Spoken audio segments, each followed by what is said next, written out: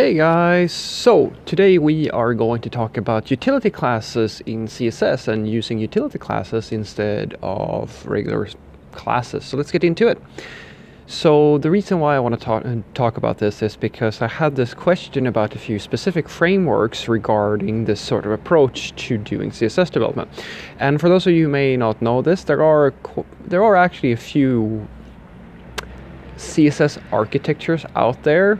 The most common ones or the most famous ones are probably BEM, SMAX, and Object-Oriented CSS or OOCSS. Anywho, there is also one approach which, well, basically works on the approach of utility classes. Now, what is a utility class?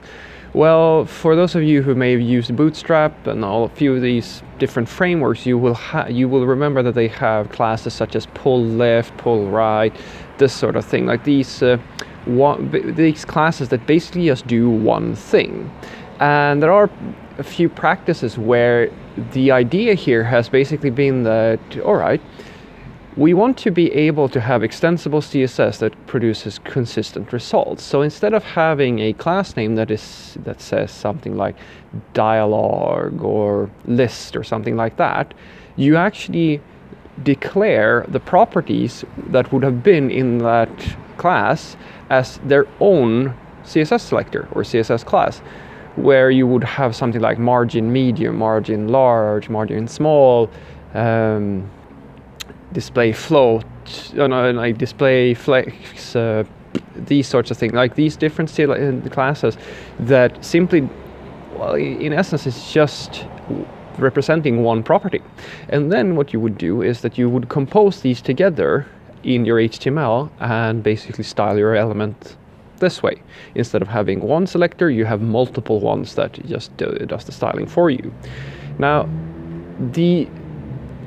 this idea was actually one of the first things that I started doing when I decided that I want to get to a good level with CSS. I want to learn because when I started out, I mean, it was as difficult for me as it is for most people. It's easy to get started, it's easy to learn the basics, but it's very, very hard to produce consistent results and scale CSS to large applications. So I decided I'm going to learn this, I'm going to really go for it, and I did all the research and tried out everything that I could think of, and then I got caught in this, or I landed in this sort of approach because I thought that this was actually, it was after a presentation that I watched, and this woman showed the flexibility of this, and I really liked it. I mean, I started using it for professional projects, and I worked with it for a few months, and I thought this was pretty great. I mean, there were a few of my coworkers back in those days who thought that,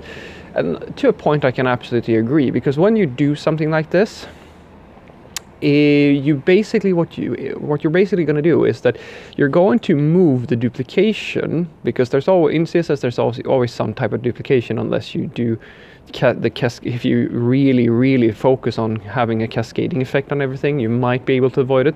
But basically you move the ugliness, or whatever you want to call it, from the style sheets into the actual HTML instead, because your HTML will actually grow and become quite bloated, especially when you have large web pages with a lot of components.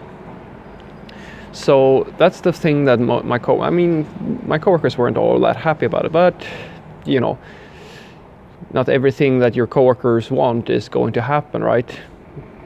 And that works both ways, by the by, so it's not just about me. And for a while I used this I thought it was to great success. And then I came across new practices that I'm using today, but there was one thing that I realized after a while of having this approach of like a utility class first way of working, and that was that when I did this, although it was very flexible for me to produce consistent results over and over and over again, like being able to style an element in the exact way that I wanted to be styled, was very useful, especially when I wanted to create multiple elements that were similar or basically the same thing over multiple pages. That was easy, but what was really tricky was to identify the scope of a component. Now, what do I mean by that?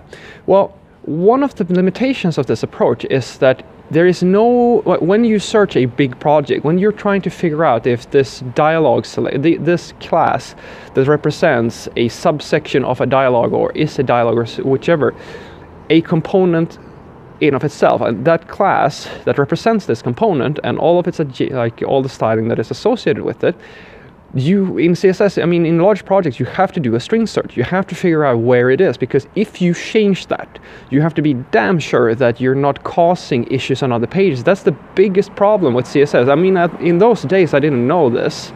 Today I am painfully aware of how much risk is posed to your project whenever you have somebody who's been who has tried to be clever and tried to create a generic set of selectors that is going to work all across the entire application, and now you need to fix an oversight or a bug or a mistake or something like that, something that was limiting in this implementation. Now that's super dangerous, because now you need to find every single reference to this style and everything around it to figure out if your little change here is going to break a bunch of other pages. And that's where that's the one problem I had with this approach that made me switch over to, well, I use BEM personally, because when you've had all these utility classes, so you have had all this flexibility, it is great for the implementer of this to use this approach, but it's not especially fun for the maintainer of a project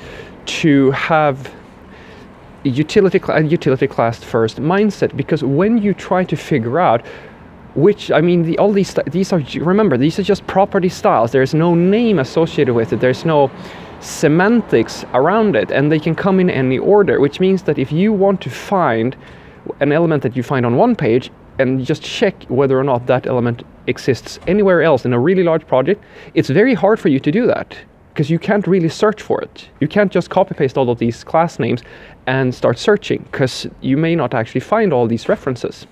And that's actually why I moved over to another way of working. So what I want you to take away from this question that I was asked about having a utility class first approach to things, it is great at small scale. I really like it. I mean, it's a very efficient way of working. It will produce very good consistent results. But you will very likely find that it will be very hard for you to regression test your CSS when you have really large projects, and the project is so big that most likely there are 10, 20 people working on the same code base, and you're not even involved in half of the stuff that's going on.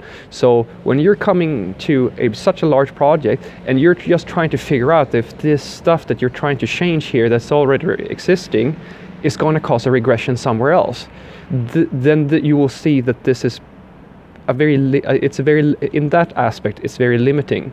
But as I said, at small scale, it works very, very well. Have a great day.